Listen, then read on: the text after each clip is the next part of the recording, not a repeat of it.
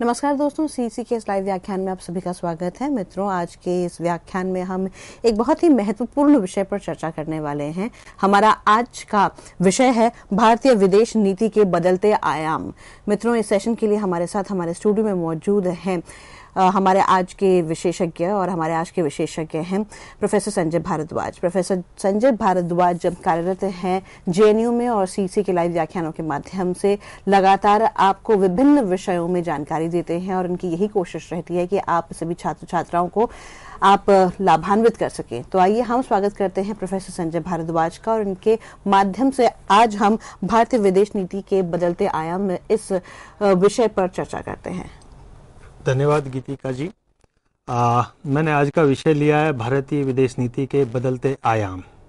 बड़ा कठिन विषय है कि क्या बदलते हुए आयाम क्या है, किस तरीके की विदेश नीति और कहाँ से ये आयाम अगर मैं देख रहा हूँ तो ये कहाँ से बदल रहे हैं। देखिए, विदेश नीति का निर्माण होता है, उसमें जो राष्ट्र नीति होती है, जो डोमेस्टिक घरेलू नीति होती है, जिस तरीके का पॉलिटिकल एनवायरनमेंट होता है, जो पॉलिटिकल फोर्सेस पावर में होती है, सत्ता में होती है, उनकी अपनी विचारधाराएं होती है, देश की आंतरिक परिस्थितियां होती है, किस तरीके का माहौल है, किस तरीके का सामंजस्य है, किस तरीके का कोऑर्डिनेशन है और किस तरीके की इकोनॉमिक ग्रोथ है या जो ज्योग्राफिकल कंडीशंस हैं, ये सब महत्वपूर्ण जो डोमेस्टिक और घरेलू एस्पेक्ट्स हैं, ये विदेश नीति को बदलने या बनाने में बहुत महत्वपूर्ण योगदान देते हैं। निश्चित रूप से जो घरेलू आयाम है, इसके साथ साथ जो क्षेत्रीय माहौल है कि किस तरीके का जो क्षेत्रीय माहौल है वो भी विदेश नीति को कई तरीके से, अगर आपको बहुत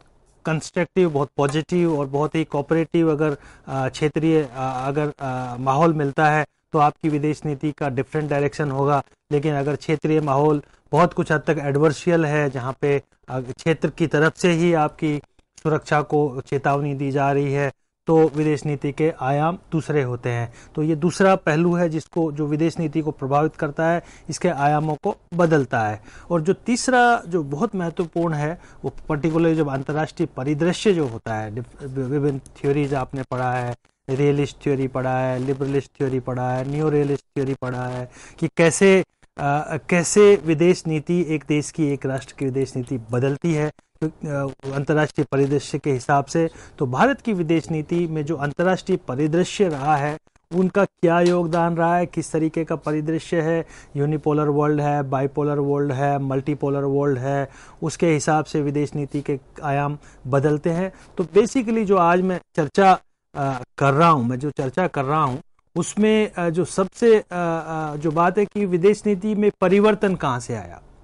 हम कई इराज की बात करते हैं, जैसे नेहरूवन पीरियड की बात करते हैं, तो नेहरू जी के टाइम में किस तरीके की विदेश नीति थी, किस तरीके की हमारी परिस्थितियां थी। भारत 200 साल की गुलामी के बाद आज़ाद हुआ था, हमारी आर्थिक व्यवस्था बहुत मजबूत नहीं थी, हमको एक लंबे संघर्ष के बाद आज़ादी मिली थी और वो आज़ादी मिली तो वो भी पार्टीजन जो विभाजन हुआ था उसकी दास्ता को लेके मिली थी।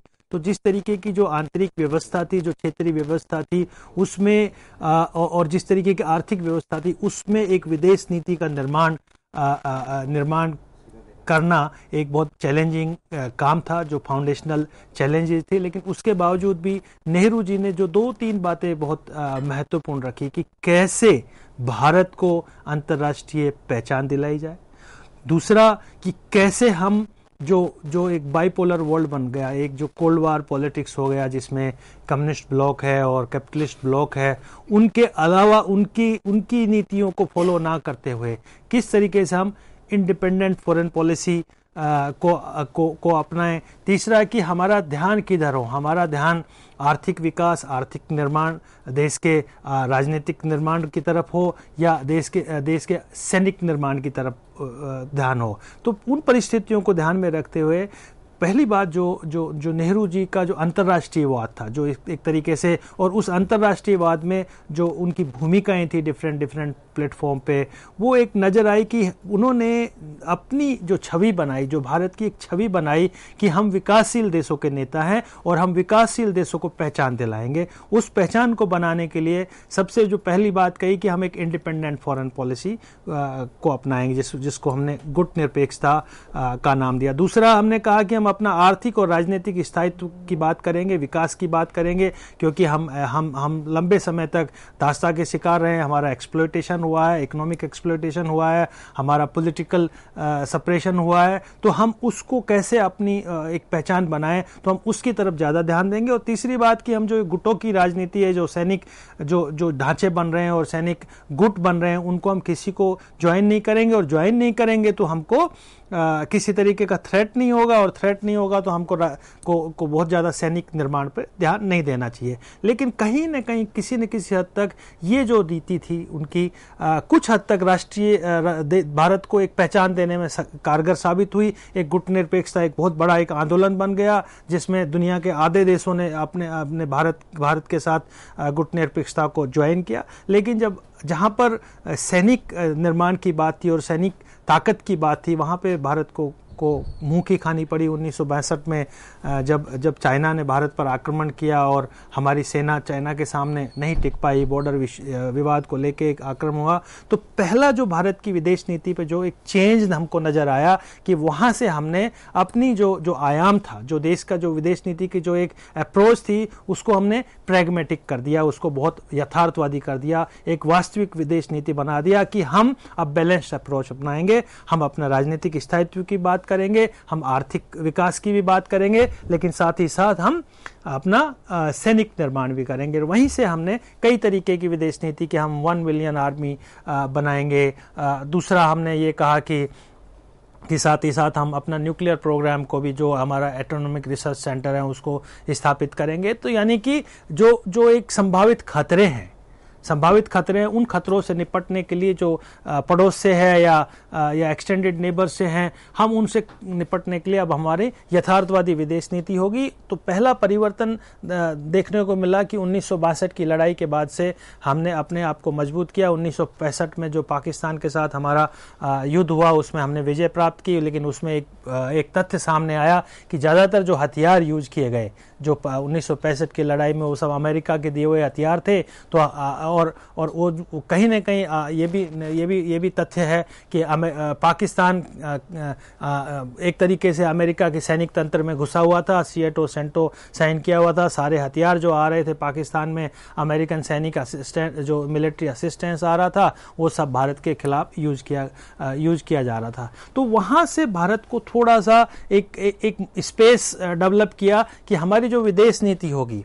उसमें हम इक्वी डिस्टेंस को भी हम फॉलो करेंगे। उसमें खासकर इक्वी डिस्टेंस की जहां तक बात आती है कि हम रशिया से भी संबंध रहेगा, हमारा आइडियोलॉजिकल एफिलिएशन थोड़ा बहुत जो समाजवादी एक ढांचा है उसके रहेगा, लेकिन हम अमेरिका से भी अपना सैनिक तंत्र को मजबूत करने के लिए, अपने आर्थिक विकास के लिए अमेरिका से भी जुड़े रहेंगे। लेकिन चलते चलते ये जो दूसरा जो खोखलापन विदेश नीति का देखने को मिला, पर्टिकुलरली जो अमेरिका के जो अपने एक मापदंड है विदेश नीति को या विश्व नीति का, कि बहुत ज़्यादा यथार्थवादी है, बहुत ज़्यादा जियो स्ट्रेटेजिक कंसिडरेशंस को ध्यान देते हैं, आइडियोलॉजिकल बहुत ज़्यादा अमेरिका का नहीं होता है। वो वहाँ पर भारत को एक और झटका लगा जब 1971 की भारत पाकिस्तान लड़ाई हुई, खासकर जो बांग्लादेश में जिस तरीके का नरसंहार चल रहा था और भारत उसके लिए डायरेक्टली और इनडायरेक्टली प्रभावित हो रहा था, क्योंकि करीब 1 करोड़ लोग बांग्लादेश से भारत में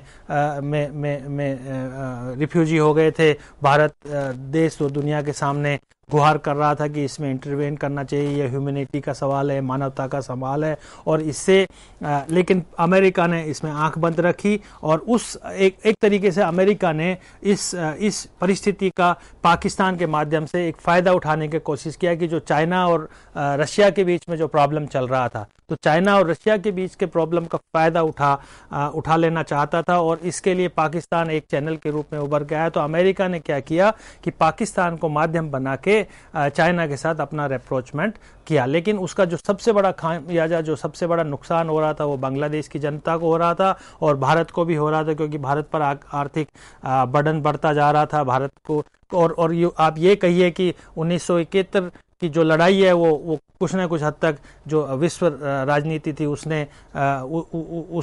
उसके लिए एक बैकग्राउंड तैयार कर दिया और 1971 में भारत और पाकिस्तान के बीच लड़ाई हुई। हालांकि उसमें भी हमने विजय प्राप्त की, बांग्लादेश इंडिपेंडेंट राष्ट्र बना। लेकिन वहाँ से एक समझ में आ गया कि जो भारत की विदेश नीति है उसको हमको बहुत कुछ हद तक रियलिस्ट बनाना पड़ेगा, यथार्थवादी बनाना पड़ेगा, और जो हमारा सुरक्षा दायरा है वो सिर्फ देश की सीमाओं तक ना रख के हमको उसको एक्सटेंड करना पड़ेगा, क्षेत्र तक एक्सपेंड करना पड़ेगा, कि जो भी जिस भी तरीके का आंतरिक विद्रोह हो या कोई सैनिक विद्रोह हो या कोई दूसरी ताकत और देश अगर आप क्षेत्र के किसी भी देश पर अगर आक्रमण करता है या उसकी सुरक्षा को खतरा पहुंचाता है तो ये एक तरीके से माना जाएगा कि पूरी दक्षिणी एशिया के देश के ऊपर खतरा है। और भारत, अगर कोई देश जो कमजोर देश है भारत से सहायता ले सकता है। अगर भारत के साथ इस तरीके की स्थिति आती है तो जो पड़ोसी जो छोटे राष्ट्र हैं, बांग्लादेश है, श्रीलंका है, नेपाल है, ये सब लोग भारत के साथ जुड़ के भारत की सुरक्षा का भी ध्यान रखा गया। इसको मोटे तौर पे हमने कहा कि ये एक ये इंदिरा डॉक्ट्रिन के रूप में जाना गया। कहने का तात्पर्य है कि ये बदलता आयाम कि 1947 में भारत आज़ाद हुआ और जब भारत आज़ाद हुआ तो एक आदर्शवादी विदेश नीति जो कि जरूरत थी, नेहरूवन मॉडल की विदेश नीति, गुटनिरपेक्षता की विदेश नीति, उसको धीरे धीरे परिवर्तन करते करते 1962 में हमने थोड़ा जो प्रैग्मेटिक हो गए, यथार्थवादी हो गए। लेकिन 1971 की लड़ाई के बाद हम पूरी तरह से अपनी सुरक्षा पर ध्यान देने लगे कि नहीं, हमारी सुरक्षा भी एक महत्वपूर्ण आयाम है। यानी कि आप ये कहिए कि आप जिस तरीके का, क्योंकि भारत उस वक्त भी विकासशील देश था और भारत की स्थिति बहुत ज़्यादा मजबूत नहीं थी, लेकिन उसके साथ साथ हमने अपने सैनिक निर्माण और आणविक निर्माण पर ध्यान देना शुरू किया। 1974 में हमने पहला पोखरण टेस्ट किया, जिससे भारत एक तरीके से ये कह सकते हैं कि जो आणविक जो एक खतरा था जो विश्व ताकतों से, वो एक तरीके से भारत एक डिटरेंस तैयार करने लग गया इनके सामने। कहने का तात्पर्य ये है कि 1971 के बाद से भारत ने बहुत कुछ हद तक जियो स्ट्रेटेजिक कंसिडरेशंस को ध्यान में रखा और 1971 में हमने रशिया के साथ, फॉर्मर यूएसएसआर के साथ हमने पीस एंड फ्रेंडशिप ट्रीटी की कि अब हम ये नहीं है कि हम सिर्फ आइडियलिज्म और गुटनिरपेक्षता की बात करेंगे, इंडिपेंडेंट फॉरेन पॉलिसी जरूर रखेंगे, लेकिन जब अपना राष्ट्र का हित की बात आती है, जब अपनी सुरक्षा की बात आती है, जब नेशनल इंटरेस्ट की बात आती है, नेशनल सिक्योरिटी की बात आती है, तो हम निश्चित रूप से किसी के साथ भी अलाई कर सकते हैं, हम किसी के साथ भी फ्रेंडशिप बढ़ा सकते हैं, दूसरे जो एक्स्ट्रा रीजनल पावर्स हैं उसको कंटेन करने के लिए। ये सिलसिला 1990 तक चला आया। 1990 में हमने विदेश नीति में थोड़ा परिवर्तन किया कि हमने आर्थिक जो उसके महत्ता को बढ़ा दिया गया, क्योंकि 1990 के बाद विश्व यूनिपोलर हो गया, कैपिटलिस्ट वर्ल्ड डोमिनेट करने लग गया, अमेरिका का नेतृत्व हो गया और एक तरीके से अमेरिका का जो सोल सुपर पावर के रूप में आया उसको कोई चैलेंज करने वाला नहीं था। तो उस स्थिति में हम भारत ने भी अपनी विदेश नीति में कहा कि हम भी उदारीकरण की तरफ बढ़ेंगे, विश्वकरण की तरफ बढ़ेंगे और इसको हम एक तरीके से जो प्राइवेटाइजेशंस का जो की तरफ बढ़ेंगे, जिससे हमारी इकोनॉमी मजबूत हो। तो हमने आर्थिक मुद्दों को पे एम्फेसिस करना शुरू किया और जो खासकर जो देखने को मिला कि हमने जो दक्षिणी एशिया की बात करते थे या हम सुपर पावर्स की बात करते थे, गुट निरपेक्षता की बात करते थे, उधर ही हमने विदेश नीति में एक परिवर्तन किया कि अब हमने साउथ ईस्ट एशियन कंट्रीज की तरफ देखना शुरू किया। पीवी नरसिंह राव के उस वक्त के प्रधानमंत्री के नेतृत्व में हमने लुक ईस्ट पॉलिसी का निर्माण किया। लुक ईस्ट पॉलिसी को बढ़ाकर हमने कहा कि जो साउथ ईस्ट एशियन कंट्रीज जो टाइगर इकोनॉमीज हैं, जिनका जो फॉरेन इंस्टीट्यूशनल इन्वेस्टमेंट जिसमें बहुत ज़्यादा था और एक तरीके से ये कुछ इसमें ओपेक के देश भी थे और इसका अपना एक जियो स्ट्रेटेजिक और जियो इकोनॉमिक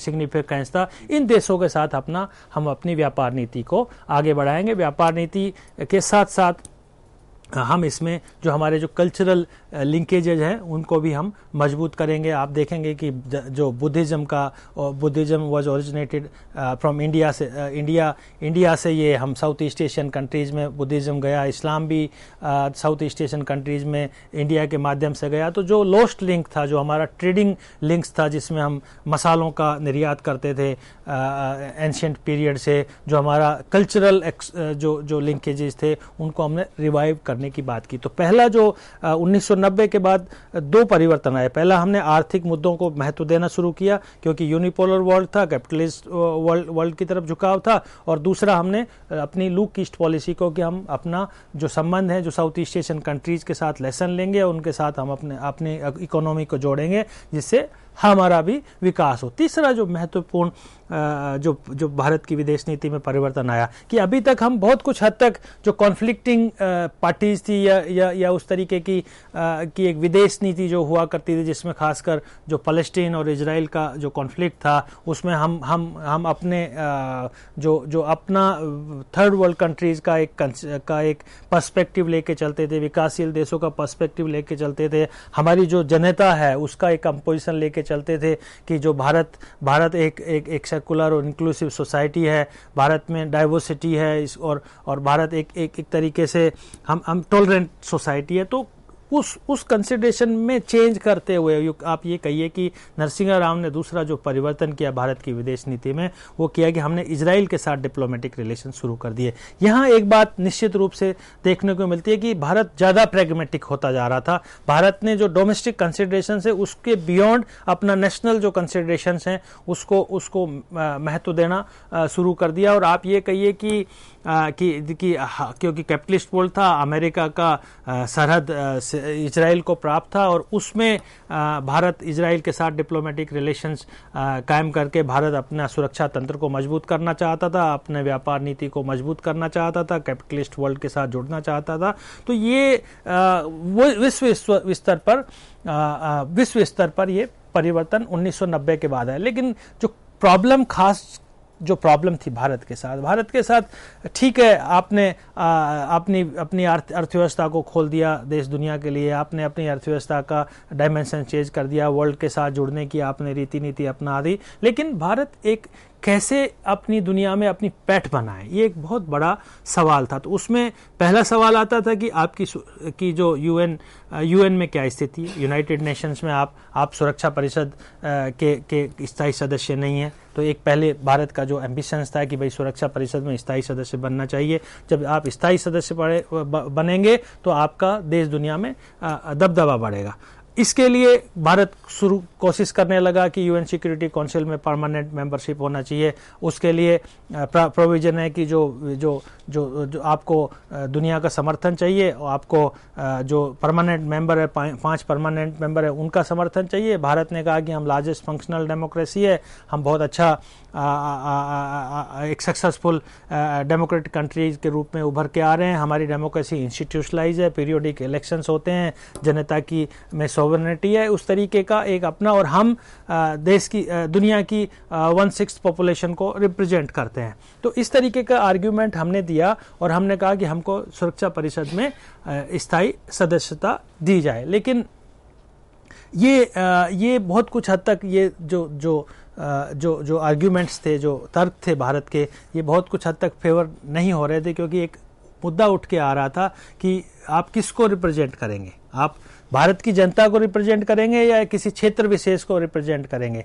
आप दक्षिणी एशिया में आप रीजनल पावर हैं, तो आपके जो दक्षिणी एशियन कंट्रीज हैं वो तो आपके साथ है नहीं, वो तो आपको आपके परमानेंट मेंबरशिप को समर्थन दे नहीं रहे। तो एक बहुत बड़ा सवाल आया और वहाँ पे भारत की विदेश नीति में जो तीसरा परिवर्तन आया 1990 के बाद में, वो हमने अपनी पड़ोसी देशों के प्रति विदेश नीति को परिवर्तित किया। और उसमें खासकर जो इंदिरा गांधी जी के समय से जो बात चली आ रही थी कि भाई हमारे रिलेशंस होंगे रेसिप्रोसिटी बेस्ड होंगे। हमने उसको नॉन रेसिप्रोसिटी बेस्ड रिलेशंस बनाने की पड़ोसी देशों के साथ पहल की। और उसमें आई के गुजराल देन फॉरेन मिनिस्टर थे, उन्होंने लंदन में अपने भाषण में कहा कि हम पड़ोसी देशों के साथ अपने संबंध को प्रायोरिटी देंगे, मजबूत करेंगे, और जो संबंध होंगे वो नॉन रेसिप्रोसिटी बेस होंगे। हम उनके विकास में उनका सहयोग करेंगे, और जो हमारे बायलैटरल जो डिस्प्यूट्स हैं, जो कॉन्फ्लिक्ट्स हैं, उनको हम उस शर्तों पे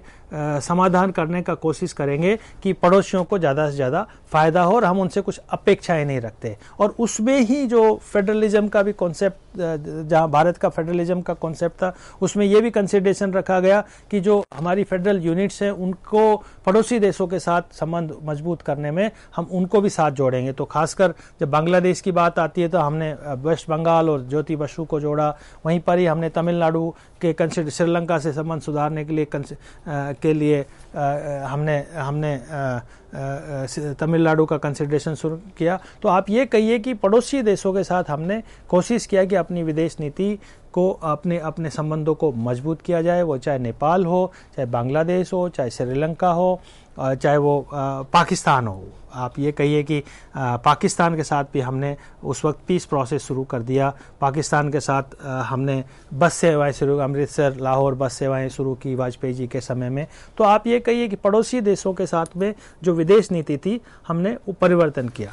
लेकिन आप अगला जो चीज़ है उसमें जो बात आती है कि ये परिवर्तन विदेश नीति में क्या जो 1990 से पहले या 1990 के दशक में, क्योंकि 1990 के दशक में और भी 2-3 समस्याएं आ रही थी कि हम पे अंतर्राष्ट्रीय समुदाय का दबाव था कि आप CTPT पे साइन कीजिए, आप NPT पे साइन कीजिए, आप ह्यूमन राइट्स का जो वायलेशन हो रहा है उसका आप उसका कंसिडरेशन रखिए। यानी कि कहीं ना कहीं से जो अंतर्राष्ट्रीय समुदाय था उसका भारत पे एक तरीके का दबाव आ रहा था, और भारत सही डायरेक्शन में बढ़ नहीं पा रहा था कि भारत को किस तरीके के संबंध रखने चाहिए। क्योंकि चाइना भी इमर्जिंग पावर था, अमेरिका सोल सुपर पावर था, अमेरिका इस बात को एडवोकेसी करता था। तो 1990 का जो दशक है वो भारत की विदेश नीति को जो अगला चरण है, जो 2000 के बाद जो चरण शुरू होता है, जिसमें आज की विदेश नीति जहां खड़ी है, जिसमें प्रधानमंत्री नरेंद्र मोदी की जो विदेश नीति खड़ी है, जो एक मजबूती से भारत की विदेश नीति को आगे बढ़ाने का काम कर रही है, उसकी फाउंडेशन बेसिकली 1990 के दशक की जो परिस्थितियां थी, जिसमें हर तरीके के आर्थिक विकास पे भी बल दिया जा रहा था, सैनिक मजबूती के लिए भी बल दिया जा रहा था, और अंतर्राष्ट्रीय कम्युनिटी से जुड़ने के लिए बल दिया जा रहा था। साथ ही साथ जो मुहिम चली हुई थी कि भाई जो आणविक दौड़ जो हो रही है, उस आणविक दौड़ में कैसे भारत को एक्सक्लूड किया जाए, कैसे भारत से CTBT और NPT पे साइन लिया जाए, ये सब जो मुद्दे थे, इन मुद्दों ने 2000 से आप ये कहिए कि 21st सेंचुरी में भारत को एक नई विदेश नीति, तो खास जो मुख्य परिवर्तन जो भारत की विदेश नीति में जो देखने को मिलता है वो 2000 के बाद से देखने को मिलता है, जो आज भारत दुनिया में अपना एक दबदबा बनाने की मुहिम में है, कि जो एक आर्थिक शक्ति के रूप में या आणविक शक्ति के रूप में या सैनिक शक्ति के रूप में, या हम उसको कहें कि एक हार्ड पावर और एक सॉफ्ट पावर के कॉम्बिनेशन के रूप में, एक स्मार्ट पावर के रूप में भारत जो उभर के आ रहा है, वो बेसिकली उसकी जो पृष्ठभूमि थी वो 1990 की परिस्थितियां थी। और उसके बाद 2000 के बाद भारत की विदेश नीति में मुख्य परिवर्तन आया, वो मैं अगले भाग में आपके साथ साझा करूंगा। और हम धन्यवाद देना चाहेंगे प्रोफेसर संजय भारद्वाज जी का, जिनके माध्यम से आज के इस विषय पर हम आपको ज़्यादा से ज़्यादा जानकारी देने की कोशिश कर रहे हैं। मित्रों, आप सभी से अनुरोध करना चाहते हैं कि अगर आप और भी ज़्यादा ज्ञान अर्जित करना चाहते हैं तो हमारे साथ बने रहिए। एक अल्प विराम के बाद हम आपके सम्मुख फिर प्रस्तुत होते हैं। आप सभी का बहुत बहुत धन्यवाद।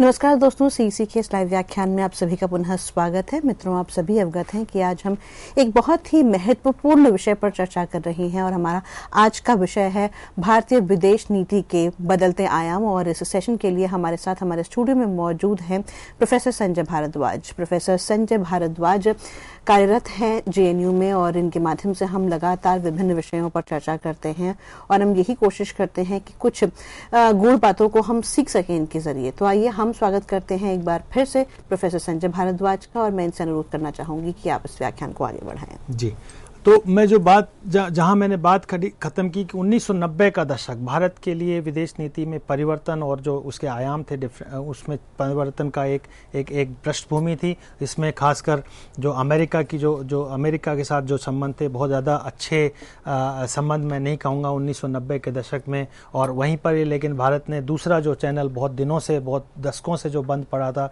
चाइना के चैनल को भी हमने खोल दिया था। और चाइना के साथ राजीव गांधी की जो विजिट हुई थी 1988 में, वहाँ से चाइना के साथ हमने एक तरीके से एंगेजमेंट की पॉलिसी, इकोनॉमिक एंगेजमेंट की पॉलिसी को हमने बढ़ावा दिया। और हमने कहा कि बॉर्डर के मामले में हम स्टेटस को मेंटेन करेंगे, बॉर्डर में एक दूसरे के लिए थ्रेट पैदा नहीं करेंगे और जो वस्तु स्थिति है, जो आज के दिन स्थिति है, उसको हम बनाए रखेंगे। ये एक अंडरस्टैंडिंग, एक समझदारी दोनों देशों के बीच में हुई और उससे चाइना के साथ भी हमारे आर्थिक संबंध मजबूत होते चले गए। 1998 में भारत ने जो दूसरा आणविक टेस्ट किया, पोखरण 2 जिसको हम कहते हैं, वो आणविक जो टेस्ट हुआ उससे भारत विश्व के सामने एक न्यूक्लियर शक्ति के रूप में उभर कर सामने आया। अब तक ये था कि भारत एक तरीके से सैनिक और आणविक शक्ति के रूप में नहीं माना जा रहा था, लेकिन 1998 के बाद जब हमने टेस्ट किया तो भारत एक आणविक शक्ति और एक सैनिक शक्ति के रूप में उभर के आया दुनिया के सामने। इसने दुनिया का ध्यान अट्रैक्ट किया। दूसरा ही साथ साथ जब हमने अपनी इकोनॉमी को ओपन किया, चाइना के साथ संबंध बनाए, साउथ ईस्ट एशिया के साथ संबंध बनाए, जैसा कि मैंने कहा कि 1990 एक पृष्ठभूमि थी कि एक तरीके से ये जो माहौल बना हमारी विदेश नीति का, और हमने कैपिटलिस्ट वर्ल्ड के साथ भी जुड़ने का कोशिश किया, उससे भारत आर्थिक क्षेत्र में अपना दबदबा बढ़ाने शुरू किया। अपनी जो इकोनॉमिक ग्रोथ है उसको 6% के लगभग ले आया। और जो इकोनॉमिक, यानी कि आप ये कहिए कि एक इमर्जिंग मार्केट के रूप में उभरा। और दूसरा जो सॉफ्टवेयर सेक्टर में पर्टिकुलरली आप कहेंगे कि सॉफ्टवेयर सॉल्यूशन और आईटी सेक्टर में भारत ने जो अपना एक पहचान बनाना शुरू किया, तो भारत एक आर्थिक शक्ति के रूप में भी उभर के दुनिया के सामने आया। जब भारत आणविक शक्ति बन गया, सैनिक शक्ति बन गया और एक आर्थिक शक्ति के रूप में उभर के आया, तो जो विश्व की शक्तियां थी, खासकर जो अमेरिका था, उसको पहचान में आया कि जो पोटेंशियल जो आप ढूंढ रहे हो, खास दो क्षेत्रों में पोटेंशियल, यानी कि अमेरिका का जो जियो इकोनॉमिक इंटरेस्ट है कि मार्केट देख रहे हैं, इन्वेस्टमेंट डेस्टिनेशंस अमेरिका देख रहा था। अमेरिका चाहता था कि कैसे अपनी इकोनॉमी को सस्टेन किया जाए, मजबूत रखा जाए। तो उसके लिए उनको लगा कि जो भारत की आबादी, जो 1 अरब के लगभग जो आबादी है, वो एक बहुत बड़ा मार्केट बन सकता है। और दूसरा जो पहलू देखने को अमेरिका के जो समझ में आ रहा था, क्योंकि चूंकि भारत आणविक शक्ति बन गया था, चूंकि भारत सैनिक शक्ति बन गया था और चूंकि भारत आर्थिक शक्ति के रूप में उभर रहा था, तो उनको लगा कि अगर अमेरिकन इंटरेस्ट को कहीं एशिया में खतरा है तो वो चाइना से खतरा है, क्योंकि चाइना भी आणविक शक्ति था, चाइना भी एक इमर्जिंग पावर था। और चाइना उस वक्त एक तरीके से मिडिल किंगडम की तरह बिहेव करने लग गया था। अमेरिका को एक तरीके से आप ये कहिए कि एक अल्टरनेट के रूप में जो अमेरिकन सुपरमेसी को जो थ्रेट कर सकता था, वो चाइना अमेरिका को दिख रहा था। तो वहाँ अमेरिका के समझ में आया कि अगर भारत के साथ दोस्ती मजबूत किया जाए, भारत के साथ अपनी विदेश नीति और अपनी नीति को मजबूत किया जाए, तो भारत हमारे लिए आर्थिक रूप से भी फायदेमंद होगा और चाइना को कंटेन करने के लिए भी फायदेमंद होगा। तो अमेरिका ने अपनी विदेश नीति भारत के प्रति मजबूत करना शुरू किया, भारत के साथ जुड़ना शुरू किया। और बिल क्लिंटन 2000 में भारत आए थे, तब से भारत जो अमेरिका की विदेश नीति है भारत की तरफ चेंज हुई और वहाँ से भारत और अमेरिका के बीच में मजबूत संबंध स्थापित हुए। साथ ही साथ आप ये देखेंगे कि मजबूत संबंध होते हुए भारत अपनी इकोनॉमिक ग्रोथ को सस्टेन करता चला गया और 2005 में हमने अमेरिका के साथ, जो हम पे सीटीबीटी का दबाव डालता था, एनपीटी का दबाव डालता था, हर तरीके से हमारे साथ सिविल न्यूक्लियर डील किया कि हम आपको टेक्नोलॉजी देंगे, हम आपके साथ सिविल न्यूक्लियर सेक्टर में कोऑपरेशन करेंगे, आप अपना इकोनॉमिक ग्रोथ, आप अपनी एनर्जी जो सिक्योरिटी है, जो भी न्यूक्लियर एनर्जी है उससे आप अपनी एनर्जी सिक्योरिटी को इंश्योर कर सकते हैं। तो इस तरीके का आप जो कंसिडरेशन जो अमेरिका ने हमारे लिए किया और हमारे साथ न्यूक्लियर डील किया, ये एक तरीके से भारत और अमेरिका के बीच संबंधों को मजबूत करता चला गया। लेकिन जब भारत और अमेरिका के जो संबंध मजबूत हो रहे थे तो 2-3 खास परिवर्तन 2000 के बाद से हो रहे थे। पहला परिवर्तन ये हो रहा था कि चाइना कॉन्शियस हो रहा था। कि क्योंकि चाइना भी एक एस्पायरिंग पावर है, एक सुपर पावर को कंटेन करने के लिए, एक सुपर पावर को चैलेंज करने के लिए और बाइपोलरिटी की तरफ अपने आप को बढ़ाने के लिए चाइना भी एस्पायर कर रहा था, डिफरेंट प्रोजेक्ट्स लेके आ रहा था। उसमें चाइना को भारत में एक अपॉर्चुनिटी दिख रही थी, दक्षिण एशिया में एक अपॉर्चुनिटी दिख रही थी और चाइना तो लेकिन भारत के जब अमेरिका के साथ संबंध मजबूत हुए तो चाइना अनकंफर्ट होने लगा। तो चाइना ने अपनी नीति अपनाई कि ठीक है, 2 तरीके की बातें हम भारत के साथ करेंगे। कि पहला कि कोशिश करेंगे कि भारत को एंगेज किया जाए, इकोनॉमिक एंगेजमेंट ज़्यादा जो कि 1988 से चला आ रहा था, उस एंगेजमेंट को और मजबूत बढ़ाएंगे। आज अगर आप देखते हो भारत और चाइना के बीच में $72 बिलियन का ट्रेड है। तो वो उसको उस वक्त से जो 2000 से चाइना भारत के साथ आर्थिक मजबूती को देख रहा था, एंगेजमेंट की बात कर रहा था। साथ ही साथ अगर भारत एंगेज नहीं हो पाता है तो पड़ोसियों को एंगेज करेंगे और जब पड़ोसियों को एंगेज करेंगे तो भारत एनसर्किल होगा चाइना से, चाइना के प्रोजेक्ट से, चाइना की जो डेवलपमेंटल प्रोजेक्ट्स हैं, जो नेबरिंग कंट्रीज के साथ जो मजबूत संबंध बन रहे हैं। तो चाइना ने भारत की एक एनसर्किलमेंट और आप ये कहिए एंगेजमेंट पॉलिसी को बढ़ाया हुआ। एनसर्किलमेंट किस तरीके से हो रहा था कि चाइना ने बहुत सारे प्रोजेक्ट्स नेबरिंग कंट्रीज के साथ खोल दिए, जिसमें आप पहला जो प्रोजेक्ट है जो पाकिस्तान के साथ चाइना पाकिस्तान इकोनॉमिक कॉरिडोर और जिसमें ग्वादार पोर्ट डेवलप कर रहे हैं, तो एक तरीके से वो स्ट्रेटजिक कॉन्सिक्वेंसेस भी भारत के लिए है, इकोनॉमिक कॉन्सिक्वेंसेस भी हैं। तो वो भारत को नॉर्थ वेस्टर्न से एक तरीके से घेरने की एक नीति कहेंगे। दूसरा क्या किया कि बांग्लादेश के साथ नेगोशिएशंस हो गया। पहला कहा कि हम चित्तागंज पोर्ट डेवलप करेंगे, फिर चित्तागंज पोर्ट में बर्डन होने से वो उन्होंने कहा कि नहीं, एक नया पोर्ट बनाएंगे, एक नया डीप सी पोर्ट बनाएंगे, सोना दिया डीप सी पोर्ट। उसमें बांग्लादेश के साथ नेगोशिएशंस चाइनीज सरकार ने कर दिया। 2000 के दशक की बात कर रहा हूँ, आज स्थिति थोड़ी बदल गई है। वहीं पर ही म्यांमार में भी सितवे पोर्ट डेवलप करने की बात की, श्रीलंका में हबन टोटा पोर्ट डेवलप करने की बात की, मालदीव में भी पोर्ट डेवलप के लिए इन्वेस्टमेंट करने की बात की। तो आप ये कहिए कि जॉन गार्वर का जो थ्योरी है कि भाई एक मालाओं का द्वीपों की मालाएं बना रहा है जो भारत को एनसर्किल करेगा और भारत को एनसर्किल करेगा, तो ये जियो स्ट्रेटेजिकली भारत के लिए एक नुकसानदायी होगा। कभी फ्यूचर में अगर कोई चाइना के साथ कॉन्फ्लिक्ट होगा तो चाइना साउथ एशिया में बहुत बड़ा एक मजबूती के साथ दिखाई पड़ेगा। दूसरा, हालांकि चाइनीज डिफरेंट आर्ग्यूमेंट्स देते हैं, वो कहते हैं कि ये जो हम डेवलपमेंट इंफ्रास्ट्रक्चर डेवलपमेंट कर रहे हैं, जो प्रोजेक्ट्स लेके आ रहे हैं, पोर्ट्स डेवलप कर रहे हैं, इनका बेसिकली आर्थिक महत्व ज़्यादा है। हम अपने एनर्जी सिक्योरिटी को इंश्योर करना चाहते हैं, साथ ही साथ हम अपना ट्रेड को बढ़ाना चाहते हैं इन देशों के साथ, इसलिए हम पोर्ट डेवलप कर रहे हैं। लेकिन हकीकत ये भी है कि हमने पंचशील भी साइन किया था और 1962 में हमको उसके कॉन्सिक्वेंसेस देखने को मिले। वही चीज़ अब चाइना इकोनॉमिक इंफ्रास्ट्रक्चरल डेवलपमेंट कर रहा है। कल अगर किसी तरीके का कॉन्फ्लिक्ट होता है तो भारत के ऊपर जियो स्ट्रेटेजिक इम्प्लीकेशंस भी हो सकते हैं। कहने का तात्पर्य यह है कि जो भारत की विदेश नीति में एक सवाल उठ रहा था कि अब यूनिपोलर वर्ल्ड में हम अमेरिका के साथ संबंध करें और जब चाइना एक इमर्जिंग पावर है तो हम चाइना, तो यानी कि हम किसके साथ ज़्यादा मजबूत संबंध करें, इक्वी डिस्टेंस रखें, चाइना के साथ अपने रिश्तों को मजबूत करें या अमेरिका के साथ अपने रिश्तों को मजबूत करें। एक बहुत बड़ा एक सवाल भारत के सामने आया। भारत, क्योंकि अमेरिका एक स्थापित सुपर पावर था, अमेरिका का वर्ल्ड में सपोर्ट था, दबदबा था, और चाइना एक इमर्जिंग पावर है। चाइना के पास में आप सबसे बड़ी जो बात देखेंगे कि चाइना के पास बहुत बड़ा एक फॉरेन रिजर्व डेवलप हो गया था। 3.1 ट्रिलियन डॉलर का फॉरेन रिजर्व आज भी चाइना के पास में है। तो अगर कोई इन्वेस्टमेंट कर सकता है, कोई डेवलपमेंट कर सकता है, इकोनॉमिक बेनिफिशियरी हो सकता है, तो आज के दिन चाइना ज़्यादा हो सकता है। तो भारत के सामने एक सवाल था कि इक्वी डिस्टेंस बनाया जाए, और ये एक डिबेट भारत में थी। भारत के जो पॉलिसी मेकर्स थे या सिविल सोसाइटी के लोग थे कि हमको चाइना के साथ रिश्ते मजबूत करने चाहिए कि अमेरिका के साथ रिश्ते मजबूत करने चाहिए, या हमको इक्वी डिस्टेंस रखना चाहिए।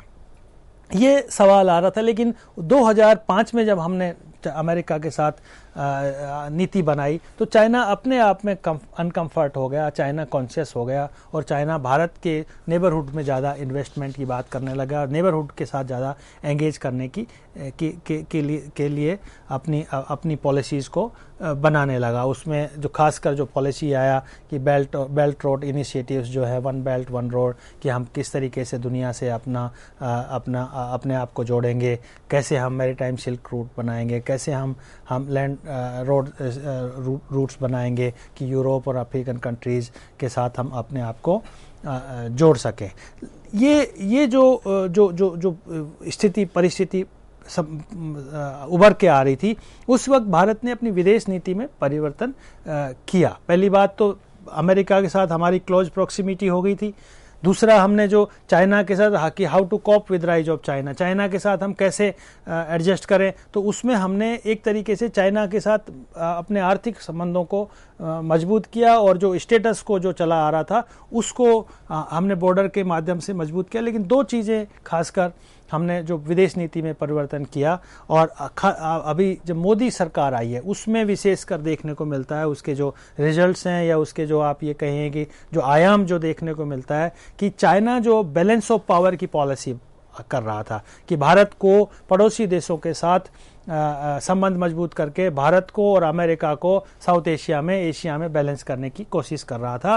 तो जो चाइनीज बैलेंस ऑफ पावर जो पॉलिसी थी, जो रीति नीति थी, उसको भारत ने काउंटर करना शुरू कर दिया। ये खासकर देखने को मिला जब नरेंद्र मोदी जी प्रधानमंत्री बने। उन्होंने क्या किया, 3-4 चीज़ें बहुत महत्वपूर्ण की। पहली बात कि पड़ोसी देशों के साथ हम अपने रिश्ते मजबूत करेंगे, दुनिया के सामने हम ये बात कहेंगे कि दक्षिणी एशिया के देशों में एक मिनिमम कंसेंसस है, एक मिनिमम अंडरस्टैंडिंग है। और उन्होंने जो अपनी ओथ टेकिंग सेरेमनी थी उसमें सभी राष्ट्राध्यक्ष और शासनाध्यक्षों को आमंत्रित किया दक्षिणी एशिया के, और लगभग सभी लोग आए। तो एक मैसेज गया कि नहीं, दक्षिणी एशिया के देशों के बीच में एक तरीके की सहमति है, एक अंडरस्टैंडिंग है, they have minimum cooperations among them. दूसरा ये किया कि इन देशों के साथ एक तरीके का आपने चैनल खोल दिया, और जो चाइना का जो इंक्रीजिंग इन्फ्लुएंस था इन देशों के पड़ोसी देशों में, उसको मिनिमाइज करने का मोदी सरकार ने कोशिश की। आपने प्रोजेक्ट्स बढ़ाए, विजिट्स को आप देखेंगे कि पहला विजिट भूटान किया, दूसरा नेपाल किया, तीसरा बांग्लादेश किया। कांस्टेंट विजिट्स हो रही हैं। बांग्लादेश की प्रधानमंत्री की 2 विजिट हो चुकी है, इंडियन प्राइम मिनिस्टर बांग्लादेश चले गए, जाके आए हैं। नेपाल में भारत के प्रधानमंत्री की 2 विजिट्स हो चुकी हैं, भूटान गए हैं, श्रीलंका गए हैं, सभी देशों के साथ। और पाकिस्तान को भी कोशिश किया कि पाकिस्तान के साथ भी मजबूत रिश्ते बनाए जाए। भारत के प्रधानमंत्री पाकिस्तान भी गए, पर्सनल उनका एक अपना विजिट था, लेकिन एक गुडविल कायम करने के लिए जो ज़रूरी है दक्षिण एशियन देशों में। तो कहने का तात्पर्य है कि हमने जो चाइना का जो बढ़ता हुआ प्रभाव था, भारत ने एक ऐसी विदेश नीति को अंजाम दिया जिसको नेबरहुड फर्स्ट कहते हैं, कि जो विदेश नीति पड़ोसी देशों के साथ भारत के रिश्ते मजबूत करेंगे, नॉर्मल करेंगे, और जो हमारे जो डेवलपमेंट जो प्रोजेक्ट्स हैं, चाहे देश के डेवलपमेंट प्रोजेक्ट्स हैं, उसको कैसे नेबरिंग कंट्रीज़ को जोड़ा जाए, कैसे नेबरिंग कंट्रीज़ को हम maximum developmental add and loan दे सकते हैं। आप देखिए कि हमने अभी तक का लार्जेस्ट अगर लाइन ऑफ क्रेडिट और लोन दिया है वो बांग्लादेश को दिया है, करीब $8 बिलियन का लोन दिया है। नेपाल को हमने डेवलपमेंटल इंफ्रास्ट्रक्चर डेवलपमेंट लोन और एंड एड दिया है। हम हॉस्पिटल्स बना रहे हैं, स्कूल्स बना रहे हैं, लाइब्रेरीज बना रहे हैं।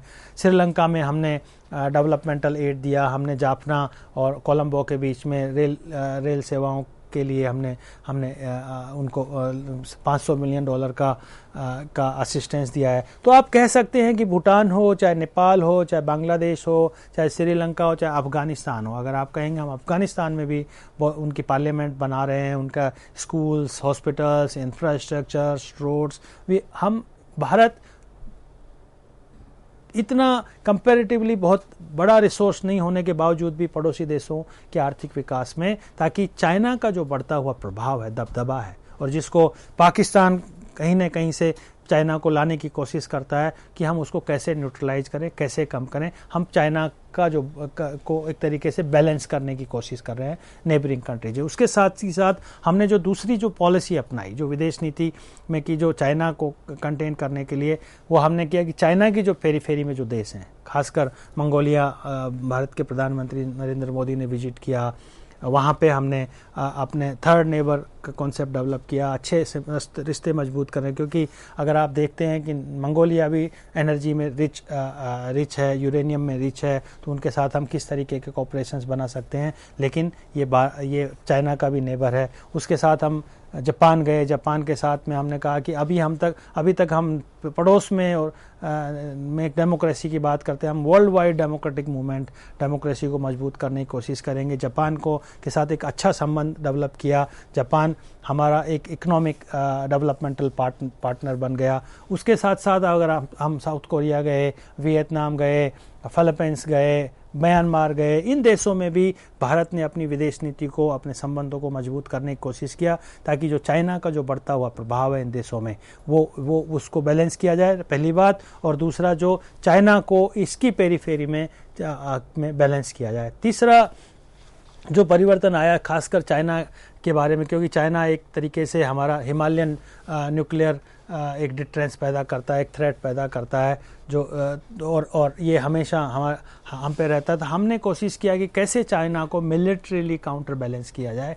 तो हमने इंडियन ओशियन में, आप ये कहिए कि जो भारत की नेवल फोर्स है, उसको मजबूत करने की कोशिश की। खासकर हमने जो अंडमान निकोबार द्वीप है, उसको एक तरीके से एक मिलिट्री बेस बना के, स्टेबल एयरक्राफ्ट वहाँ पे रख के, ताकि चाइना के लिए एक जो इंडियन ओशियन में जो बढ़ता प्रभाव था, खासकर साउथ चाइना सी और जो जिस तरीके का ट्रेड चाइना का मलक्का स्ट्रेट से होता है, तो एक तरीके से हमने चाइना को काउंटर बैलेंस किया, कंटेन करने का कोशिश किया, और एक मलक्का डिलेमा चाइनीज के सामने आ गया। कहने का तात्पर्य ये है कि हमने दोनों काम किए चाइना के साथ में। पहला कि बैलेंस एंगेजमेंट, इकोनॉमिक एंगेजमेंट को हमने रखा। चाइनीज प्राइम मिनिस्टर आए, हमने इकोनॉमिक प्रोजेक्ट्स की बात की, इन्वेस्टमेंट की बात की। साथ ही साथ हमने चाइना के साथ में जो मिलिट्री, जो कंटेनमेंट का जो पॉलिसी है, जो हमारा बैलेंस ऑफ पावर का पॉलिसी है, उसको भी अपने आप को मजबूत रखा। और इससे स्थिति यह आ गई कि कहीं न कहीं चाइना, भारत के बिना, एक चाइना का जो एक एम्बिशंस है सुपर पावर बनने का, वर्ल्ड पावर बनने का,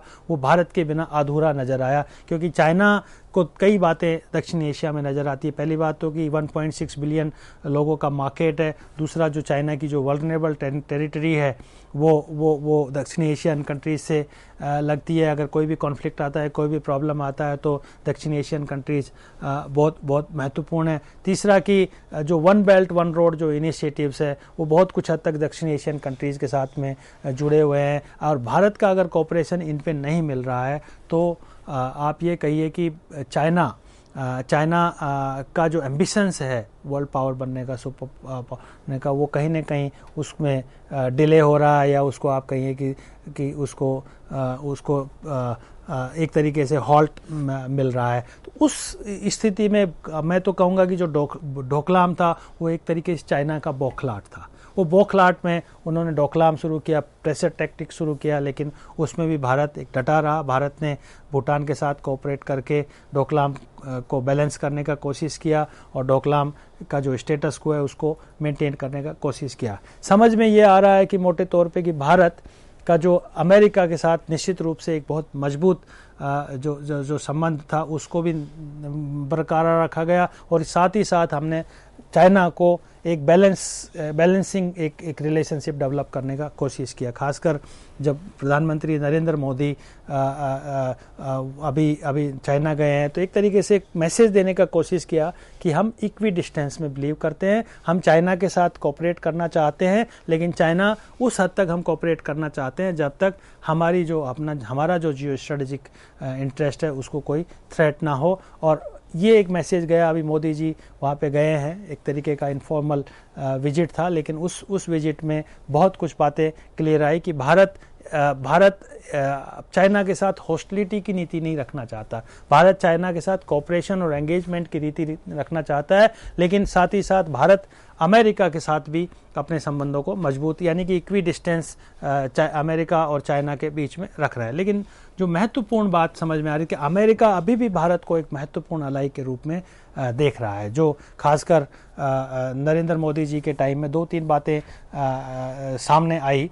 पहली बात कि जो भारत की एक्ट ईस्ट जो लुक ईस्ट पॉलिसी थी उसको हमने एक्ट ईस्ट पॉलिसी के रूप में पढ़ा है, यानी कहीं ना कहीं हमको समर्थन रहा है, चाहे वो वेस्टर्न वर्ल्ड से रहा हो, कि हमको जो साउथ ईस्ट एशियन कंट्रीज है उसके साथ अपने रिश्तों को और मजबूत करना चाहिए। नरेंद्र मोदी जी ने एक टर्म कॉइन किया 3 C's, connectivity in infrastructure, connectivity in culture and connectivity in commerce. So commerce, culture and connectivity के माध्यम से हम अपने साउथ ईस्ट एशियन कंट्रीज के साथ में अब रिश्ते मजबूत करेंगे, हमारा अपना एक स्टेक डेवलप करेंगे। वियतनाम के साथ हमने अच्छे संबंध मजबूत किए, वहाँ पे हमने एनर्जी सेक्टर में इन्वेस्ट किया, और साथ ही साथ कहा कि जो साउथ चाइना सी है उसमें हमारा किसी का भी जो मैरीटाइम राइट्स हैं, जो नेविगेशंस के जो राइट्स हैं वो प्रोटेक्टेड होने चाहिए। तो एक तरीके से ये कहिए कि भारत भी एक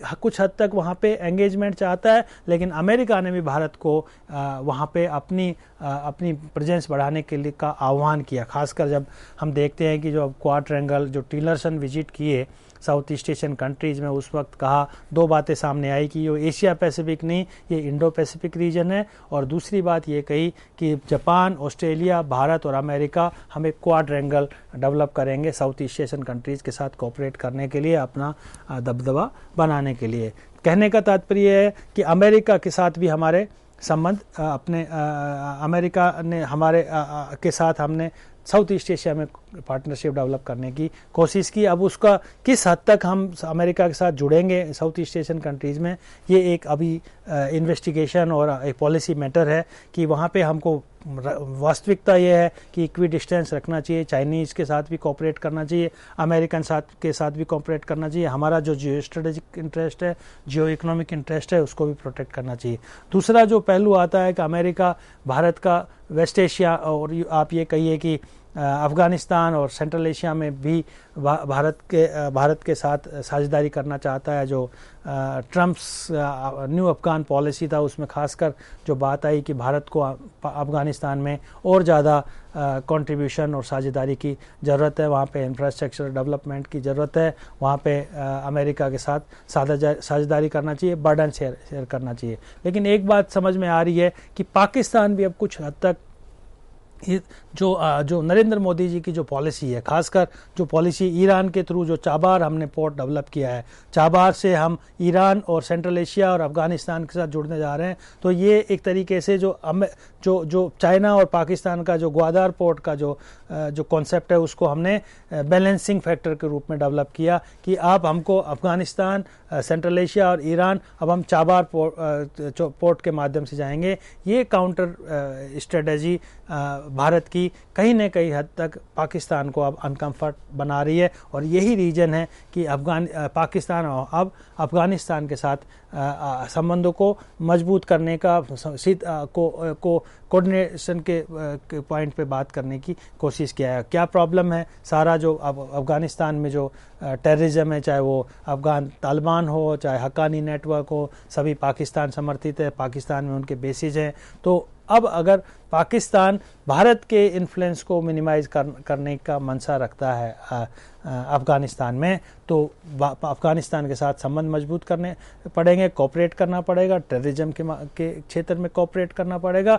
इससे क्या होगा कि ये जो अशांत क्षेत्र है ये शांत बनेगा, और शांत बनेगा तो उम्मीद बनती है कि भारत, पाकिस्तान, अफगानिस्तान इन सब में भी एक तरीके से कोऑपरेशन बढ़ेगा, कंस्ट्रक्टिव कोऑपरेशन होगा, और उसमें अमेरिका भी एक इंस्ट्रूमेंटल रहेगा जो कि सेंट्रल एशिया के साथ में हमारे संबंधों को मजबूत करेगा। तो आप मोटे तौर पे देखते हैं कि भारत की जो विदेश नीति जो नरेंद्र मोदी जी ने नया एक रूप दिया कि अब हम अपने इंफ्रास्ट्रक्चर डेवलपमेंटल प्रोजेक्ट्स को सिर्फ साउथ एशिया में नहीं रखेंगे, हम वर्ल्ड वाइड ले जाएंगे, हम वियतनाम में भी ले जाएंगे, हम चाबार ईरान के साथ भी डेवलप करेंगे। साथ ही साथ हमने जो हमारी जो पॉलिसीज़ हैं वो पॉलिसीज़ को हम इस एक्सटेंड तक मजबूत करेंगे कि हम दुनिया से कल्चरली, कॉमर्शियली कनेक्ट हो पाएँ, और जो इंटरनेशनल कम्युनिटीज़ हैं, खासकर जब नरेंद्र मोदी जी विदेश यात्रा पे जाते हैं तो डायस्पोरा को एड्रेस करते हैं। उसका जो मकसद है, उनका एकमात्र मकसद है कि जो कैसे हम मैक्सिमम इन्वेस्टमेंट को भारत में ला सकते हैं, कैसे हम भारत का डेवलपमेंट कर सकते हैं, कैसे हम जो मेक इन इंडिया जो ड्राइव है भारत की उसको मजबूत कर सकते हैं। तो कहने का तात्पर्य अंत में जो मैं बात कहना चाह रहा हूँ कि आप देखिए कि 1950 से भारत की जो जर्नी शुरू हुई, नेहरूवन पीरियड से, इंदिरा गांधी के पीरियड से, फिर आप ये कहिए नरसिंह राव और गुजराल के पीरियड से, तो भारत की विदेश नीति में ज़्यादा प्रैग्मेटिज्म, यथार्थवादिता ज़्यादा बढ़ती नज़र आ रही है। भारत ज़्यादा प्रैक्टिकल हो रहा है, ज़्यादा आप ये कहिए कि सॉफ्ट पावर से, हार्ड पावर से अब हम स्मार्ट पावर की तरफ बढ़ रहे हैं। अब हम अपने आप को जहाँ पर ज़रूरत है वहाँ पे हम हार्ड पावर के रूप में भी एक्ट करते हैं, जहाँ ज़रूरत है वहाँ पे हम सॉफ्ट पावर के रूप में भी एक्ट करते हैं। खासकर जब चाइनीज़ प्राइम मिनिस्टर ने स्टेटमेंट दिया कि चाइना को भारत से सॉफ्ट पावर का गुर सीखना चाहिए, कैसे सॉफ्ट पावर का स्टेटस इस्तेमाल किया जा सकता है, तो भारत एक सॉफ्ट पावर के रूप में निश्चित रूप से उभर रहा है। उससे पड़ोसी देशों के साथ संबंध मजबूत हो रहे हैं, जो पड़ोसी देशों के साथ संबंध मजबूत हो रहे हैं, लेकिन साथ ही साथ जो हमारा मुद्दा है टेररिज्म का, खासकर उसको हम एक हार्ड पावर के रूप में भी इस्तेमाल कर रहे हैं। भारत की जो मिलिट्री पावर है, आप ये कहिए, खासकर आप जब देखते हैं चाहे वो नॉर्थ ईस्ट में हो इंसर्जेंट्स ग्रुप हो या कश्मीर में टेररिस्ट ग्रुप हो, हमने सर्जिकल स्ट्राइक के माध्यम से जवाब देने की कोशिश की कि जो भारत की सुरक्षा को खतरा देगा, हम उसको कि there is punishment bye retaliation और बाय ये स्ट्रेटजी अपनाएंगे ताकि हम एक हार्ड पावर के रूप में भारत को मजबूत दें। जो भारत की जो सुरक्षा को जो खतरा है डिफरेंट कॉर्नर से, उसको भी हम, और साथ ही साथ जो वर्ल्ड पावर है जिसमें चाहे साउथ ईस्ट एशियन कंट्रीज हो, चाहे वेस्ट एशियन कंट्रीज हो, सेंट्रल एशियन कंट्रीज हो, अमेरिका हो, चाइना हो, इनके साथ संबंध मजबूत करेंगे। लेकिन ये भी एक भारत हमेशा ध्यान रखता है कि जो हमारा ओल्ड अलाय है, एक कहेंगे कि हमारा जो ओल्ड फ्रेंड है, अलाय मैं नहीं कहूँगा, रशिया, उसको भी हम अपने साथ जोड़ के रखें, उसके साथ भी हम अपने डेवलपमेंटल रिलेशंस रखें, ताकि भारत की जो एक एम्बिशंस हैं, एक यूएन में परमानेंट सिक्योरिटी काउंसिल के लिए जो एस्पिरेशंस कर रहे हैं, भारत एक जो न्यूक्लियर सप्लाई ग्रुप में जुड़ना चाहते हैं और भारत एक क्षेत्र एशियाई शक्ति बनना चाहते हैं, ये तभी होगा जब हम बैलेंस्ड अप्रोच अपनाएंगे और सारे क्षेत्र को हम जो इंक्लूसिव ग्रोथ की बात करेंगे, तभी भारत एक महाशक्ति के रूप में उभर के सामने आएगा। धन्यवाद। और हम धन्यवाद देना चाहते हैं प्रोफेसर संजय भारद्वाज का, जिनके माध्यम से हमने आज के इस व्याख्यान को पूर्ण किया और भारतीय विदेश नीति के विभिन्न आयामों पर, बदलते आयामों पर चर्चा की, और इनके जरिए हमें कुछ नए आयाम मिले, कुछ नए केंद्र बिंदु मिले। मित्रों, हम उम्मीद करते हैं कि आपने उन बिंदुओं को जरूर समझा होगा, और अगर आपको इस लेक्चर को सुनने के बाद कोई प्रश्न मन में उठता है तो आप साझा कर सकते हैं info.cec@nic.in पर। हम कोशिश करेंगे अगली बार जब प्रोफेसर संजय भारद्वाज हमारे स्टूडियो आए तो हम आपके प्रश्नों के हल साक्षात इनके माध्यम से दे पाएं। तो आज हम आपसे विदा लेते हैं इस वादे के साथ कि आप सभी से पुनः मुलाकात होगी। तब तक के लिए आप सभी को नमस्कार। बहुत बहुत धन्यवाद सर आपका।